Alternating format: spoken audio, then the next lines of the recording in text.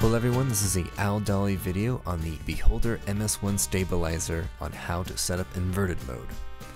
To modify settings on the MS1, you'll need to remove the plastic cap covering the mini USB port located on the back of the gimbal.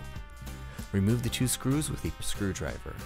Next, you will need to download the software Simple BGC version 2.40b7 for 8-bit boards.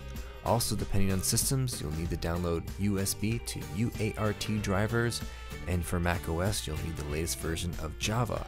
If you encounter installation or connection issues, check with Google and Basecamp for technical support. Connect the MS1 by the mini USB port to your computer's USB port. Open Simple BGC, and for Mac users, you'll need to launch the .jar file to launch Simple BGC. Select your connection. Your connections may be different. We're right now using Mac OS X. We're going to select USB to UART and hit connect. Now the software is going to read the data that is stored in the MS1 and load it into Simple BGC's interface. Now before we start changing settings, let's make a backup of the factory settings.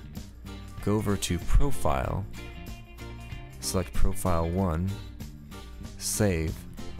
We're going to title this Factory Profile 1 and hit save. Now we need to also save Profile 3.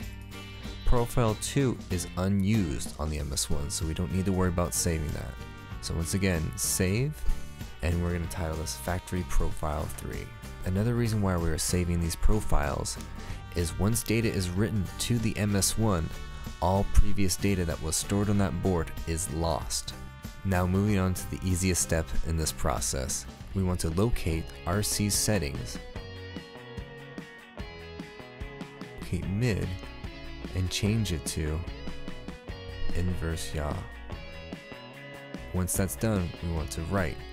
And once again, before we do this, make sure you have the profile settings saved.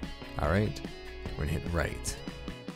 How you access that is by pressing the joystick in as if you would to calibrate the gyros.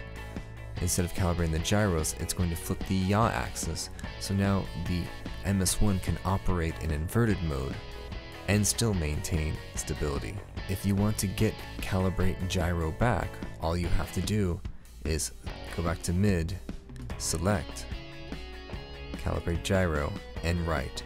One issue with having inverse yaw is the MS1 has now lost the ability to calibrate its gyro. If the gyro needs to be calibrated, a computer will be needed. To calibrate the gyro with the software, go to the Basics tab, locate Calibrate Gyro, and hit Calibrate.